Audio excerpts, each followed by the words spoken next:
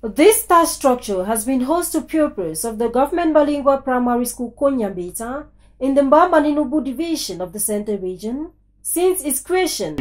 Vous avez même vu le vieil bâtiment qui était là. C'est là où pendant qu'il pleuvait même, les enfants n'étaient pas à l'aise, même le directeur. J'ai mis beaucoup de temps de jeudi administratif pour couper les piquets, tresser les nattes pour venir mettre. Les nattes, on n'est pas sans ignorer. 2 mois, 3 mois, c'est déjà encore pourri. The sorry nature of this structure is a major hindrance to an effective teaching and learning at the school. We have been managing here for the past years, so we see that the benches even they were not enough, and where it is the sun is shining, all the children have to go on one side, and where it is raining, the children have to feed themselves on one corner. We see the first difficulties in getting what we can be able to teach them, and we were also feeling difficulties in teaching all the lessons that we have to teach them.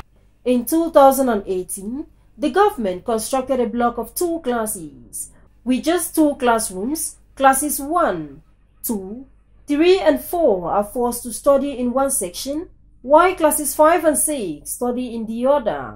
As lessons go on in both classes, the challenges of teaching and learning only increases. They are not yet enough because there are only 2 classes. So you see, we still join up ourselves and we have been joining for the past years. For example, I'm the teacher of class 1 and 2.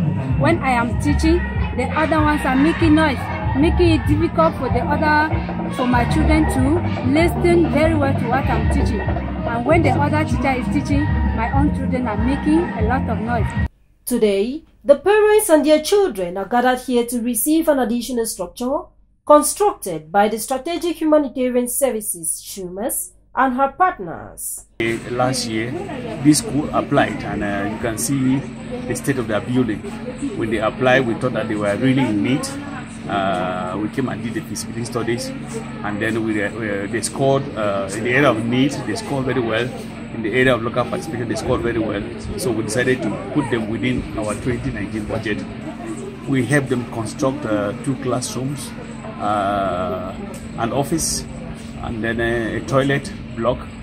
And this is actually the 6th school that we are building in Mbamba-Ninubu subdivision. This division is just me. The school, as it was, I don't know if you can call it a school because it was just a broken down hut really. This is where children need education. I am so motivated. This is my 3rd trip to Cameroon. It's the 3rd school my family are funded, and it probably won't be the last. It's so inspiring. You know, this gives hope.